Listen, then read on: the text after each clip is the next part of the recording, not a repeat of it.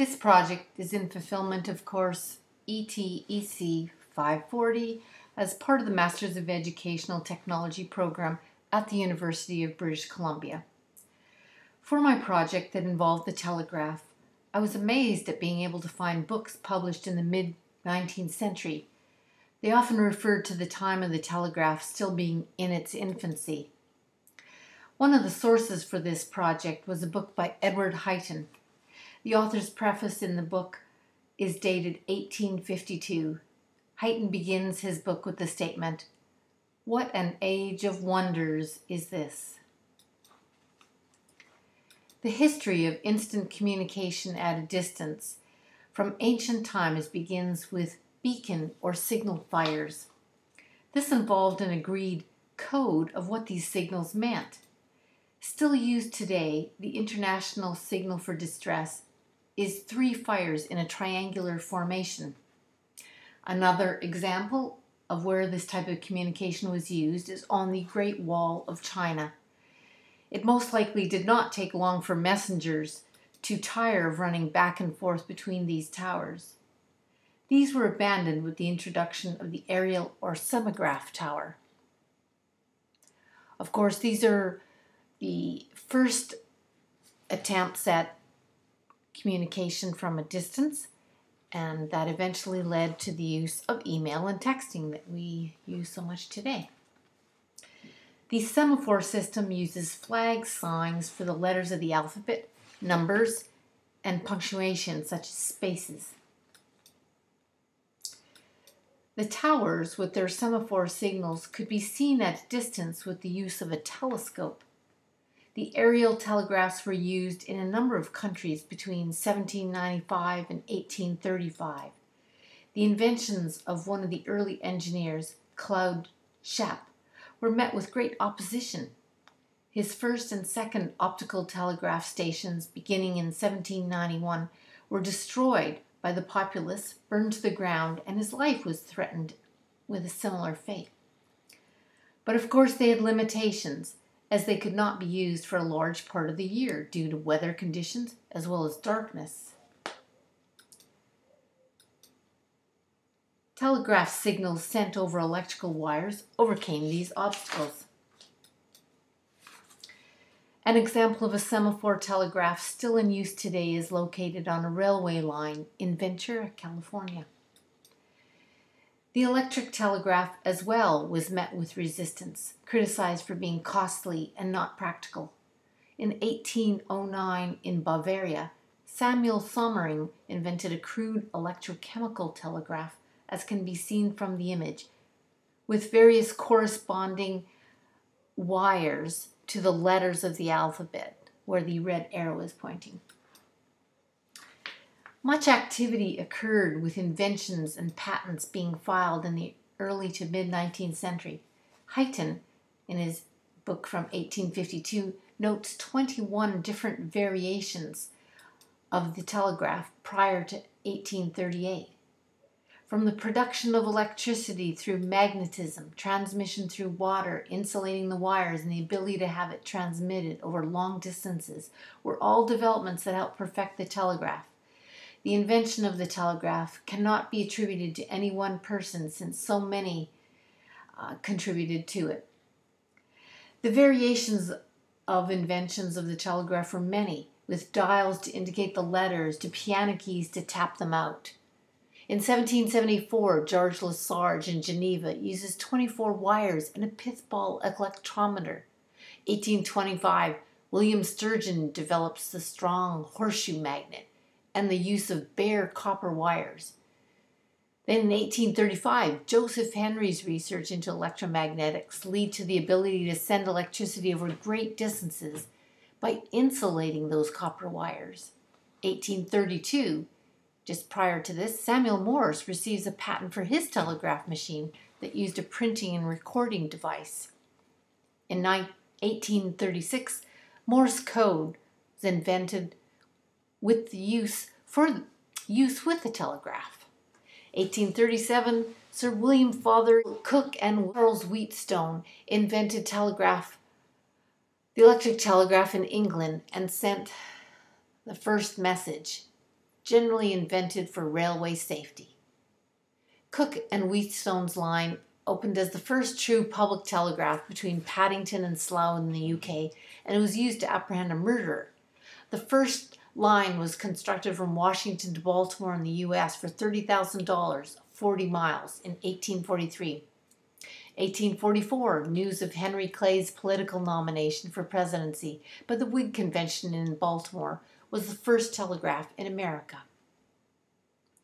Across the Atlantic, same year, Queen Victoria's announcement of the birth of her son Alfred transmitted to the Times within 40 minutes of his birth. 1858, the transatlantic telegraph cable was laid, financed by Cyrus Field West, an American financier. The first transatlantic telegraph in the UK was Queen Victoria to the US President Buchanan.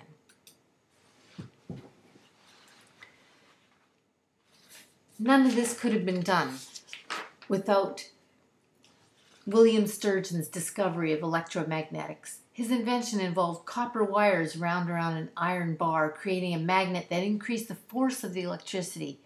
Previously, electricity could only be transmitted about 200 yards. Joseph Henry and Michael Faraday also contributed much work in the area of electromagnetics. Henry, as mentioned earlier, by insulating the copper wires. Concurrent to the advances in the development of the electric telegraph were discoveries and improvement in electricity itself, as well as the telefax machine or electric printing telegraph, which was developed between 1843 and 1865, 11 years before the invention of the telephone. The telefax was primarily for image transmission, the telegraph for text transmission. The electric telegraph required both a sending instrument on one end and a receiving instrument on the other. The illustrations above and on the right show the paper tape that recorded the message. Samuel Morse missed his wife's funeral due to a delayed communication, so he was obsessed with instant communication. In a sense, Morse worked on the software rather than the hardware. Much like binary code, which uses ones and zeros, Morse code uses on and off, or dits and daws. The code relies on intervals between the dots and dashes. The more common the letter, the fewer elements. Compare the E on this chart, which is common, to the letter Q. Has many more elements to it. The messages can be received by clicks, tones, or lights, which are interpreted either by machine or a skilled Morse code interpreter. Morse's early telegraph used a pen, but that was abandoned for a steel pricker. It made small holes in the paper or formed long scratches, referred to as dits and daws. As I mentioned earlier, his first message read, "What had God wrought?" And here's an example of Chinese Morse code.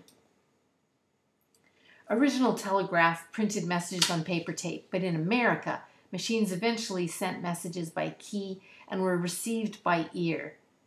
A trained Morse code operator could transmit at 40 to 50 words per minute. Here's an interesting picture of the exterior of the CN telegraph station in 1942. The role of the telegraph in social change. At its dedication in 1858, President Buchanan was quoted as saying, "May the telegraph, under the blessing of heaven, prove to be a bond of perpetual peace and friendship between the kindred nations, and an instrument destined by divine providence to diffuse religion, liberty, and law throughout the world." Morse code was the first new alphabet created since the Phoenicians drafted the alphabet. It eliminates speech tones and social class. Lubrano, in her book of 1997, says, "Our Maker is preparing the world for one nation when armies are no longer necessary." The governor of New York in 1871, John T. Hoffman, gives Samuel Morse credit for allowing men to speak with one another, with one language across the width of the earth, all at the speed of lightning.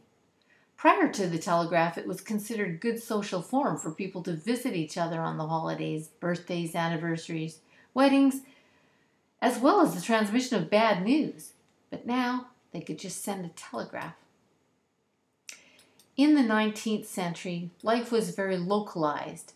Local events and human interest stories were not published in the newspaper, as they were still more commonly communicated by word of mouth and often not considered newsworthy.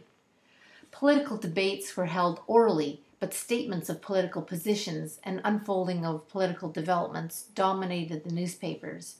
Even foreign news from Europe was often received long after events.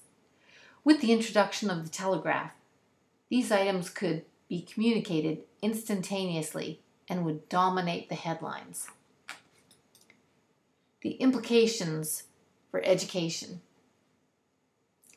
In her paper, Harrison attributes the invention of the telegraph more than 150 years ago as one of 4 truly revolutionary events in communication technology, along with writing 5,000 years ago, printing 500 years ago, and now computer communication.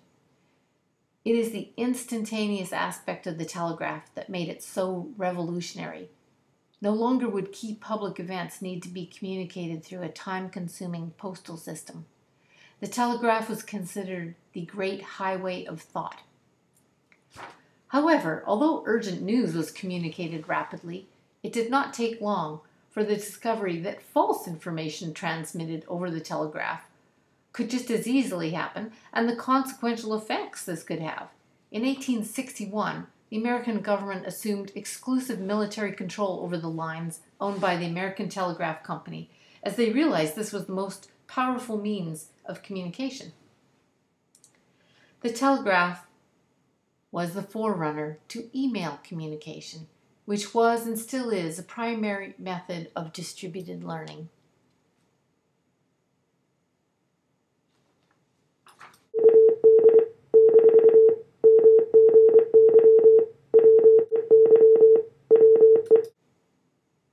Thank you very much for listening to this presentation.